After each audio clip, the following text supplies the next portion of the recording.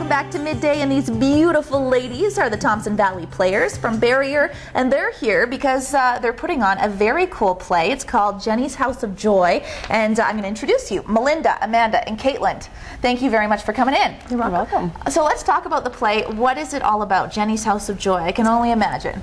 It is an 1870s show about the oldest profession. Which is? A brothel house. There you go. Okay. It's the lives of the five women in the play. It's how we live together.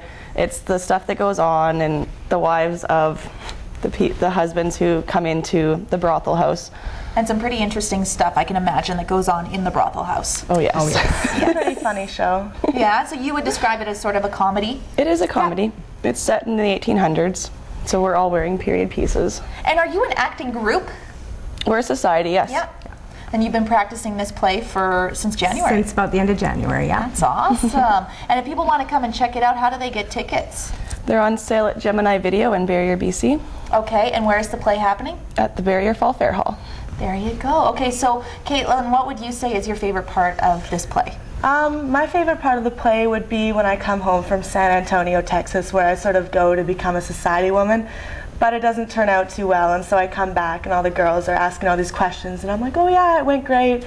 Then they all leave and I break down in tears and I tell the real story of how I was humiliated. Do you have a little accent that you've been working on?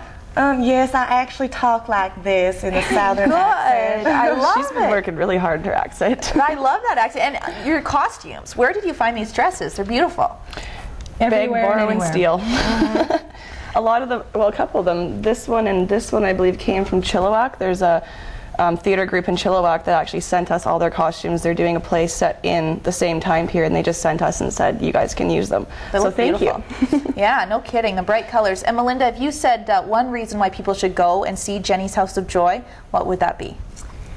It's just a really good time. It's the group itself we're very close, so we interact very well together. Yeah. It's funny, it's just a good night out, it's cheap, it is a little bit adult oriented, so you might want to watch how young the children are. Kids at home. Okay, well that's Teenager, okay. not so bad, but little kids we would recommend no.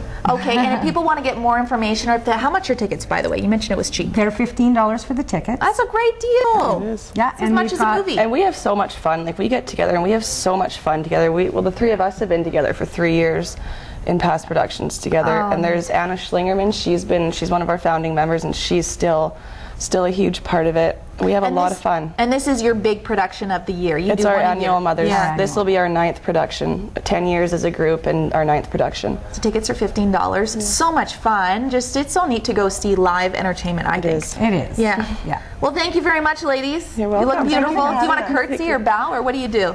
Oh, you want to wave. Okay. Thank you very much. We've got lots more to come on the Midday Show. We're going to be doing some exercises, and we've got a lot more on the way.